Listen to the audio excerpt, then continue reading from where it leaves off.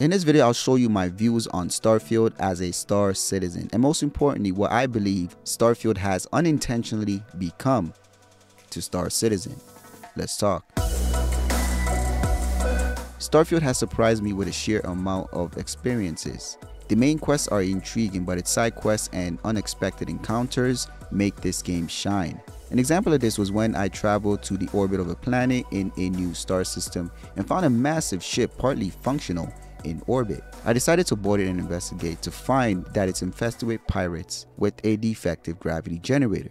Due to this, I found myself battling pirates while in EVA, and to see every physicalized object drop when the gravity generator reactivates and deactivates from time to time was a phenomenal experience. There is so much to do with partial space exploration. I'll get into what that means a little bit later.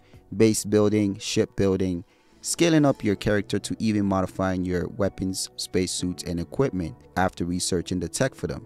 I have to admit, I'm pleasantly surprised with the amount of things you can do in Starfield. Star Citizen allows you to do what you want, when you want. You can take missions in various careers you choose, whether it's ship combat, FPS, mining, bounty hunting, salvaging, trading, or even exploration. The level of freedom I found in Starfield was great, but Star Citizen takes it up to the next level. You see, you can do all these things I've listed and more. Star Citizen is an MMO, meaning you can choose to do these things I just listed solo or with the crew of your actual friends or people you run into in the game universe. Star Citizen adds depth to its gameplay mechanics to the highest degree.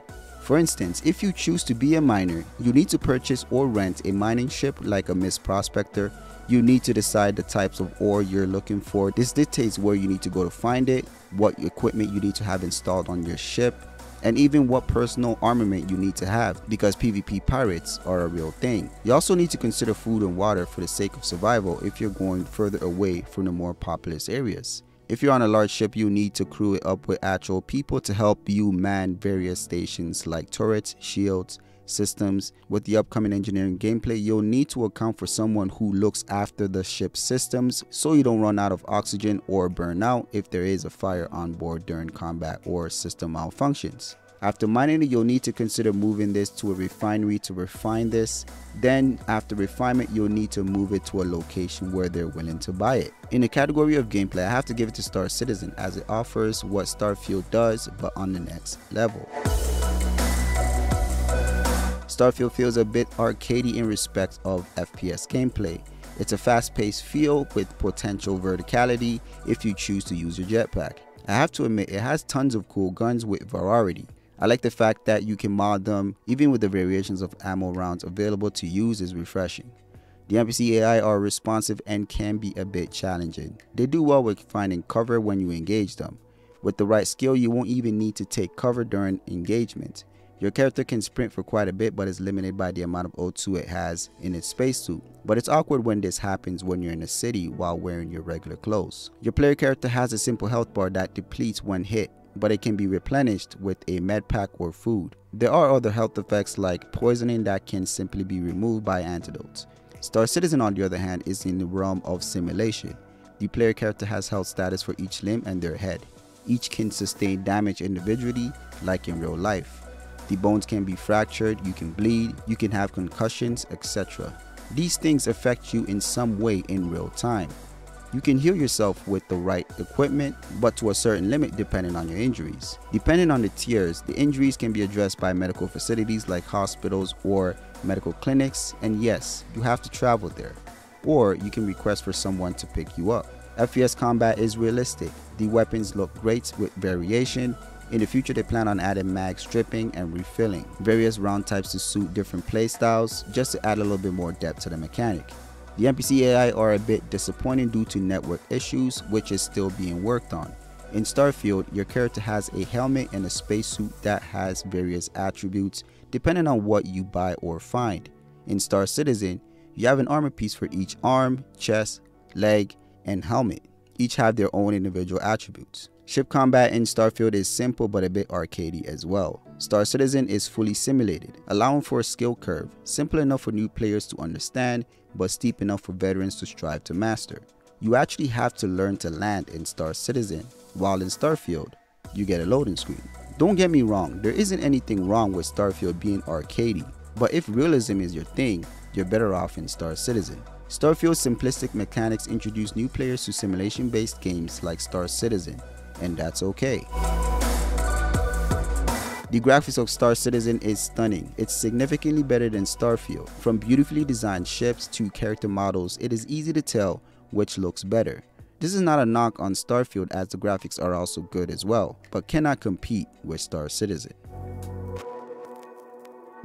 There is a drastic difference between Starfield and Star Citizen in regards to the flight model. Star Citizen is realistic while Starfield feels more simplistic. In Star Citizen, your ship flies differently in space as opposed to how it flies in atmosphere as we expect. If your ship has wings, it flies better in atmosphere. If you have damage to engines or parts, it flies differently as well.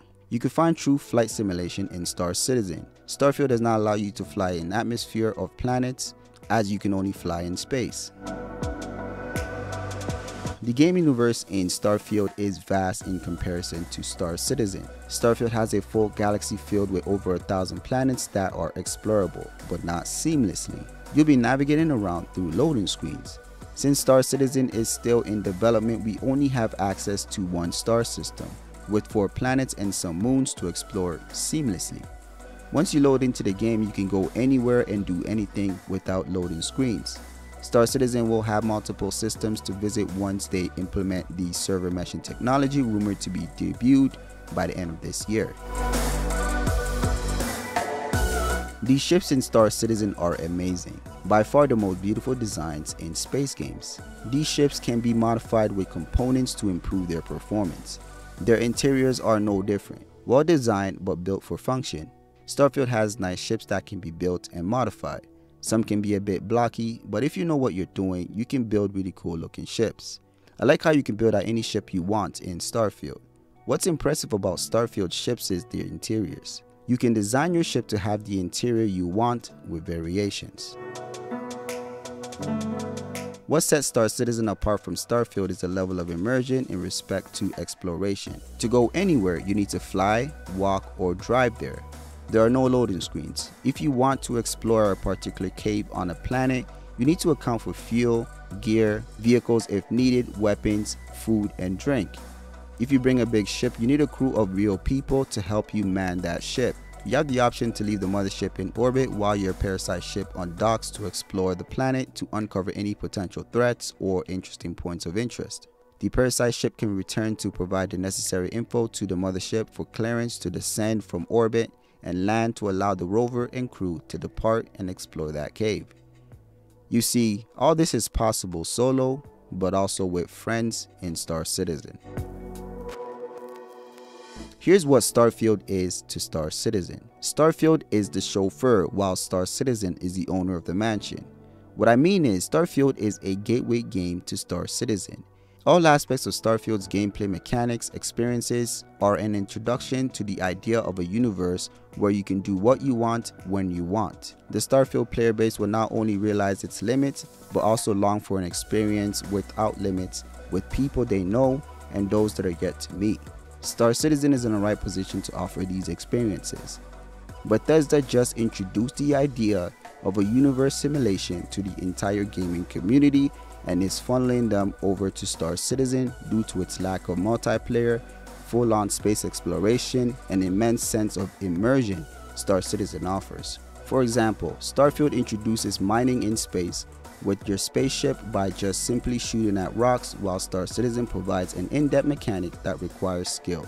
Starfield introduces the idea of manning a spaceship and having companions with you to run and improve the performance of that ship with NPC AI, while Star Citizen enables players to have friends on board and handle various aspects of the ship requiring teamwork, skill, and situational awareness. Remember, every time someone watches a Starfield video or guide on YouTube, they'll get a Star Citizen ad. For those that play Starfield and is just hearing about Star Citizen, we welcome you. For those that hated on Star Citizen due to Starfield's 2023 launch, we've been expecting you.